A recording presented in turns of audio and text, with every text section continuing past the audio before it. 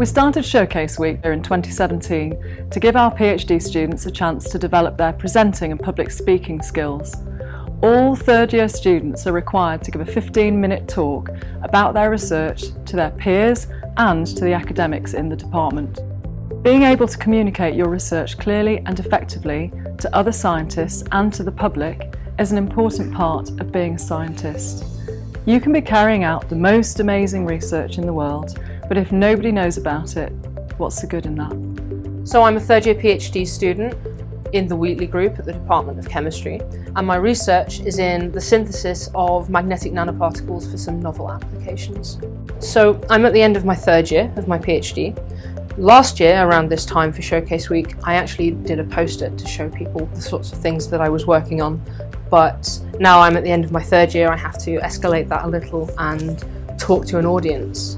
It's very important to practice your presentation before you actually go and do it in front of a live audience. And I think the first time I did my practice talk, it took an hour and a half. So you put things together and you think, okay, I just want to show you one or two little things, and by the time you actually sit down and explain it, you've massively run over and you have to take a lot of stuff out. No, I haven't spoken to the entire department before. It's a bit daunting. Hopefully I'm going to keep them entertained. I would really like to show people what makes my project unique.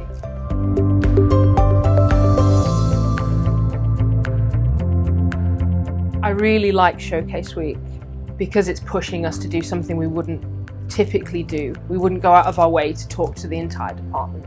So we're learning new skills along the way, and we're getting to share some of the things we've been working so hard on for the past 3 years. And sharing science means generating new ideas between people that wouldn't necessarily meet otherwise. So it's very important, and I'm looking forward to my talk.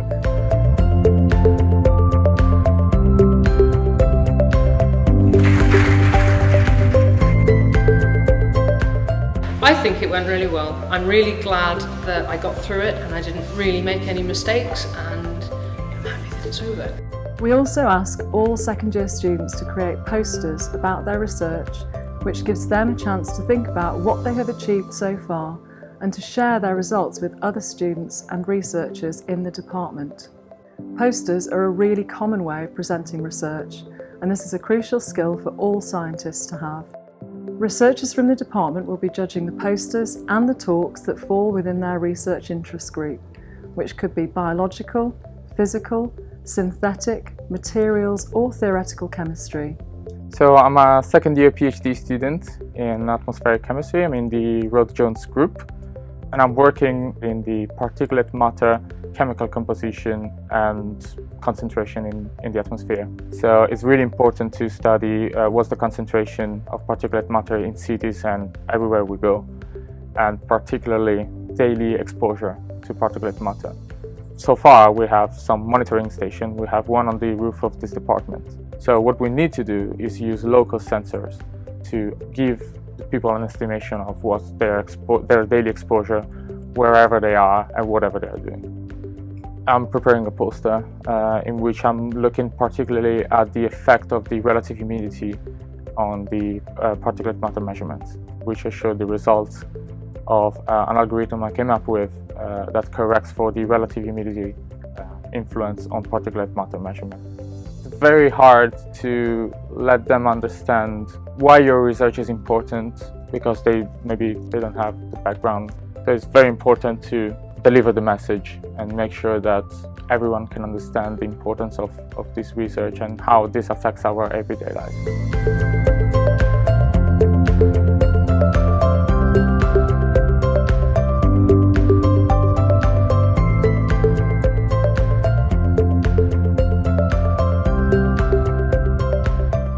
Well, I'm disappointed that I didn't win the prize because it took me a long time to prepare the poster and condense such a big amount of information in such a small format.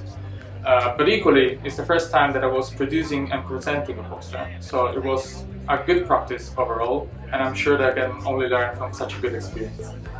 I also enjoyed looking at what everyone else is doing and the variety of their research.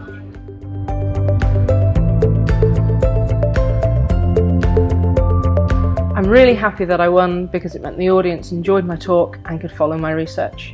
I got some great questions and ideas from academics and other colleagues within the department, and I enjoyed listening to other people's research.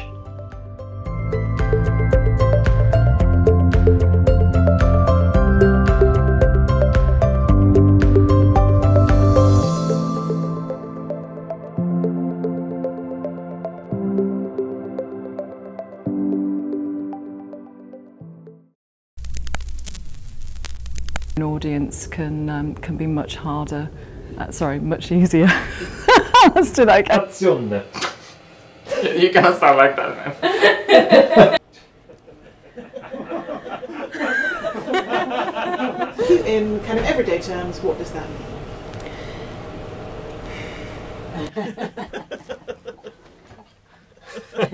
Suspected might.